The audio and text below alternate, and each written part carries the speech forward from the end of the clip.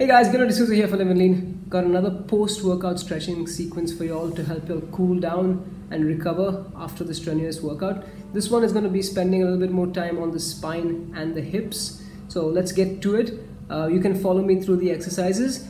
Take it at your own level. So if you've not done stretching or you're finding any discomfort, please take it easy, take it slow, be cautious about it.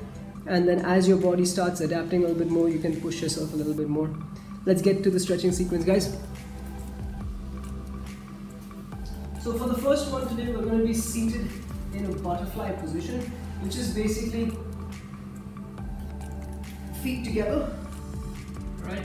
And you want to try and bring the feet as close to your body as you can, right? So if it's difficult for you to really pull the legs in close, then keep it a little bit out, that's not a problem, okay?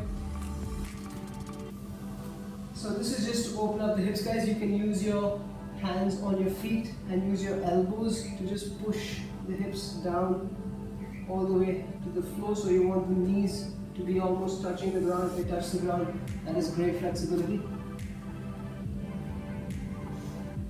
So you can also just shake the legs a little bit.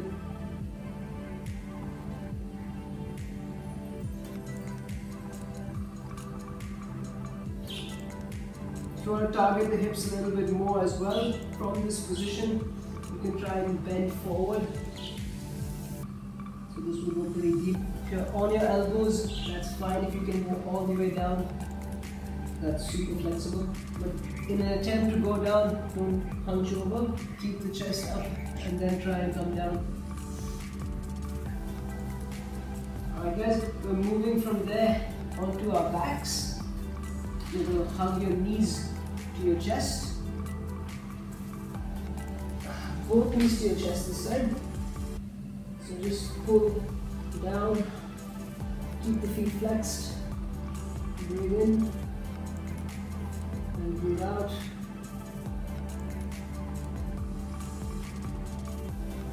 Spend at least 4 or 5 breaths in this position. Now what I want you to do now is lift the legs slightly up, and now we're going to try and bend the knees and bring them down to the side. So ideally you want your knees to be touching the floor around your chest or your rib cage. That's where it should be. But like I said, do it at your own level. If you've not done this before, don't push the stretch. Try and breathe into it, so ease yourself into going lower.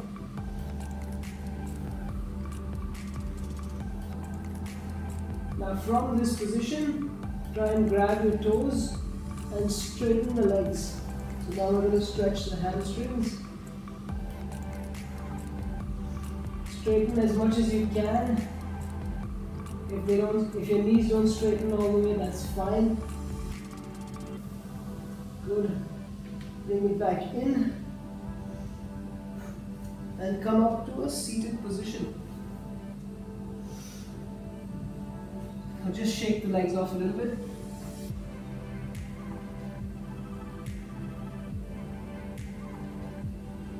From here, what we're going to do is lie back again, and we're going to try and open the hips up a little bit. So lift your left leg up, right, bent knee, grab your left ankle with your right hand, and use your left hand to cradle your knee. So we're supporting it, right? And from here, there's like a rocking movement. Just focus on breathing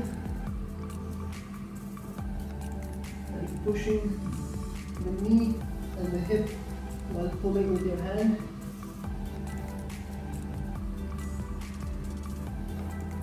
That's good. Take it down. Do the same thing with the other side.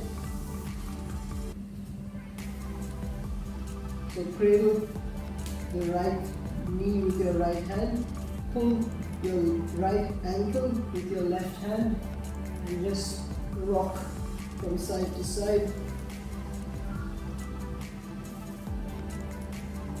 If your hips are really open, you can even try and bring your ankle to your head and try and keep it over.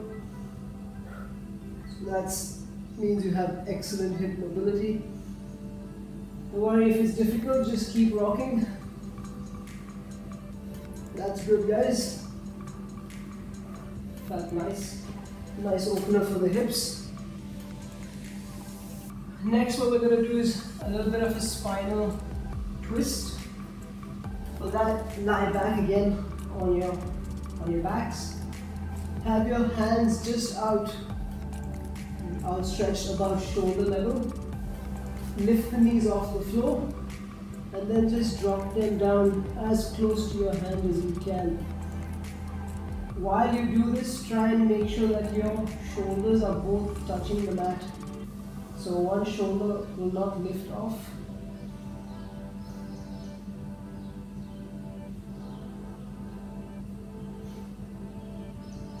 Come up slowly. Do the same thing on the other side. The higher you can take your knees, the more you get a twist in the spine. But as always, do it at your own capacity.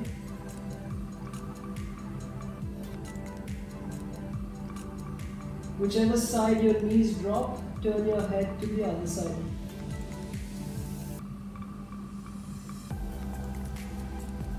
Come back up. We're going to do the same kind of a spinal twist again, but this time a little bit deeper. So take your left foot on top of your right leg and then drop to the side. Now this one you can even use your right hand to pull the knee down to get a deeper stretch, but make sure that your left shoulder doesn't lift off the mat.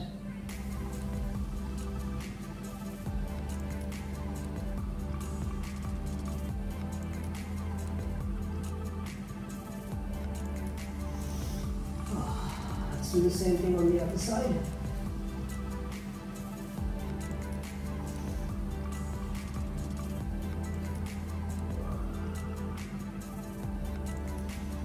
Inhale through the nose and exhale through the mouth.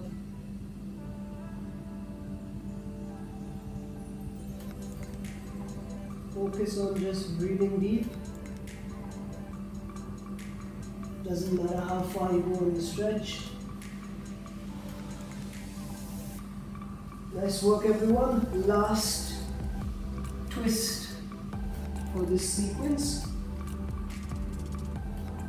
So what you want to do in this position is to take your right leg over your left. So taking it across the knee. Take your right hand behind you. Your spine should still be as straight as possible, so you don't want to be leaning back. Okay? From here, cross your left hand over the right knee and then try, if you can, to reach your shin and twist. Or you can just keep your hand up and then twist as much as you can. Trying to be as upright as possible.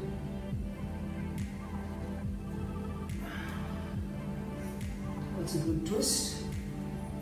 And then we do the other side. So left foot comes over the right knee. Take your left hand back and then twist.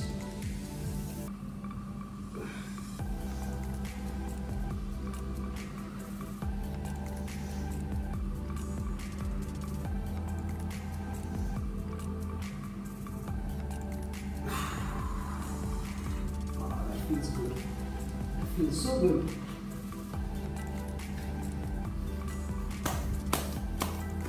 Nice work, guys. So another quick 10-minute stretching routine or sequence that you can do post your workout, just to help you cool down, just to help you get your muscles to relax and elongate after the kind of contraction work that it was doing during exercise.